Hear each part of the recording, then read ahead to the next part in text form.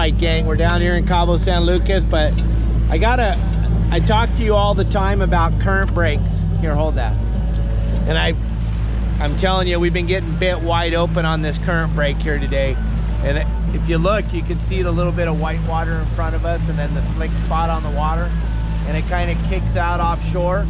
We're just trolling back and forth across this current break here.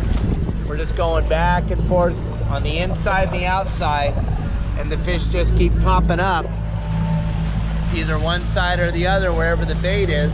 And you want to try to, once you figure out where the current break is, you want to try to stay with it as much as you can, and that's going to change what you catch.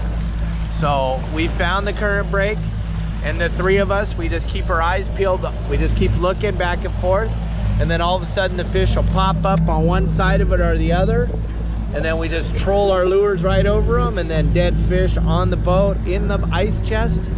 It's absolutely phenomenal. But I don't know if you can see the current break or not. I'm trying to get you the best view of it, and then when the fish pop up, we'll try to get you a little view of the breezer on this current break. I have a feeling any second now we're going to see something. Well, we're going to work this thing. We're tuned back in here in a minute when we find the fish on it. All right, gang, thanks. So now we have this big, we found them. It took about a second to look around, and then Franco found them, and they're right here. We're about to troll into them. It looks like the wind's kind of blowing on the water right here. It's a big breezer of fish right here. I'm trying to lose my rod over the side if I can. See what happens, but it's right here. It's like a breezer right here. Fish. The one thing we know is going to happen is Edwin's going to get a bite, because me and Franco, we don't get bites.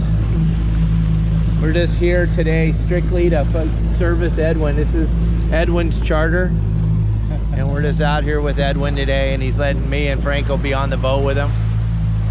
We're pretty happy about it. Look at right in front of us. See it?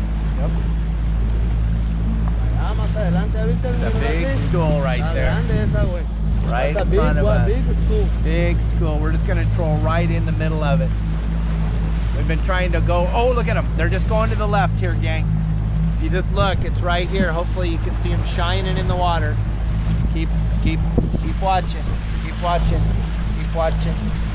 Our buddy Edwin's lure is about to go right in their mouth.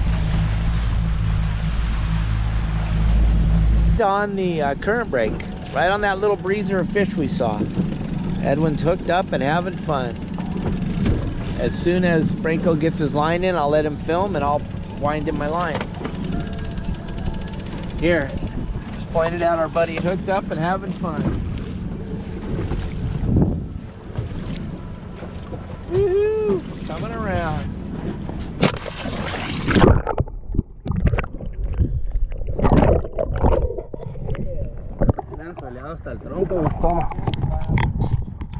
It's like I always say, gang, once you find them, don't leave them to go find them.